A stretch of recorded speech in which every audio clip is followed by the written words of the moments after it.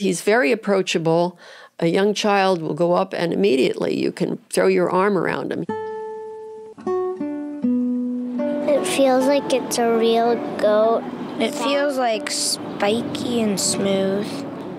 Albert Laessle's students thought that he had actually used real live animals to create his sculptures.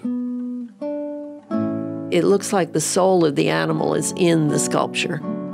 What I mostly like about it is the idea of children being so enamored with a sculpture and sitting on it and patting it and rubbing it. I think that's marvelous. My name is Nancy Heinzen. I am the author of a book called The Perfect Square, which is a history of Rittenhouse Square in Philadelphia. My name is Philip Price, Jr. Philip is the grandson of Eli Kirk Price II, who was responsible for finding Billy and installing him in Rittenhouse Square. And these are my grandchildren, Sarah and Hyun Price. This is what a goat sounds like. Meh. Who are great-great-grandchildren of Eli Kirk Price. Meh, meh, meh. In 1914, Eli Kirk Price saw a little bronze sculpture at a showing of the Pennsylvania Academy of Fine Arts, fell in love with it, and decided that it was going to be somewhere in Philadelphia. As a young man, I grew up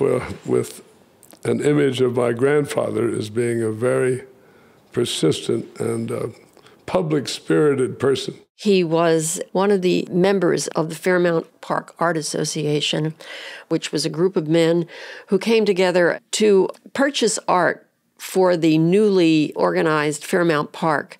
So after he saw the sculpture, Eli Kirk Price decided that he was going to propose buying the small bronze goat and install it in Rittenhouse Square. And as often happens, when you have an idea, other people have a slightly different view. They thought it was too small and it was not majestic enough.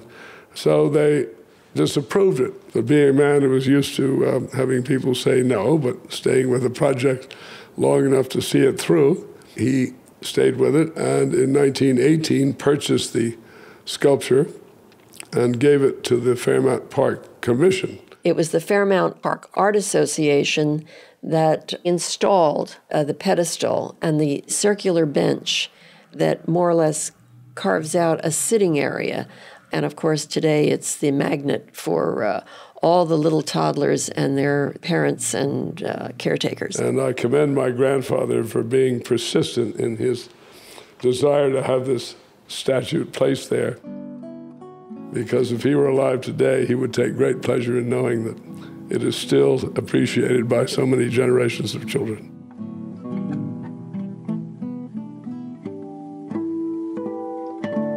Meh, meh, meh.